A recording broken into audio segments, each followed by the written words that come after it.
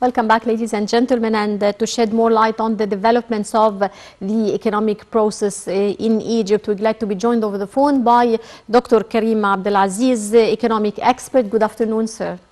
Good afternoon, madam.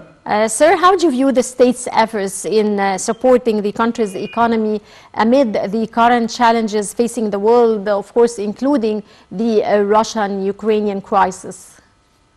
According to the economic effort done by the Egyptian President Abdel Fattah al-Sisi, he oriented the Council of Ministers to take all the economic support to pass over the economic crisis by increasing the subsidies to essential goods and by attracting more foreign direct investment that came from the Gulf area in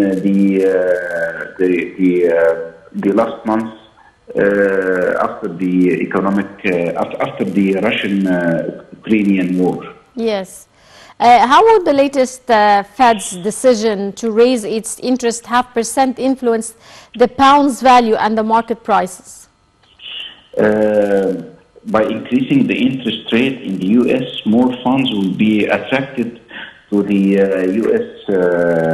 To the United States from all over the world, and causing increasing in the value of U.S. dollar against all currencies, and also interest rate in all countries around the world.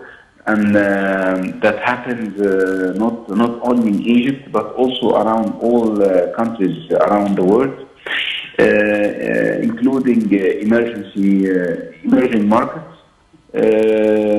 And Egypt is one of these emerging markets as well. Yeah. The CBE announced Egypt's net international reserves rose slightly to $37.1 billion. How do you assess this, sir? As I mentioned seconds ago, the CBE announced increase in the U.S. because of increasing in the foreign direct investment that came from the Gulf area after the last hike of the U.S. dollar against the Egyptian pound. That made our local investment in Egypt here more attractive to foreign direct investment. We already we sold a part of our local investment to the Gulf. Yeah. That made our FDI, our reserve increase in the last period. Yeah. What are the means of facing prices hike and controlling markets from the state and the citizen as well? From the state side is the state will increase subsidies to all essential goods like the bread, like the fuel, like all the means of transportation. The state will not make any further increase. Yeah. And from the citizen side, the only way is to decrease consumption and release non-essential goods and not putting more pressure on the U.S. and the U.S. dollar and on the Egyptian economy. Yeah, what are your expectations for Egypt's economic status during the year 22 and the coming years? This question is very wide. The economic world, nobody can have any expectation about the whole economic world.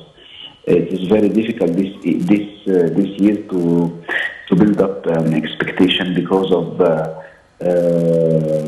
dramatical changes that we face every day.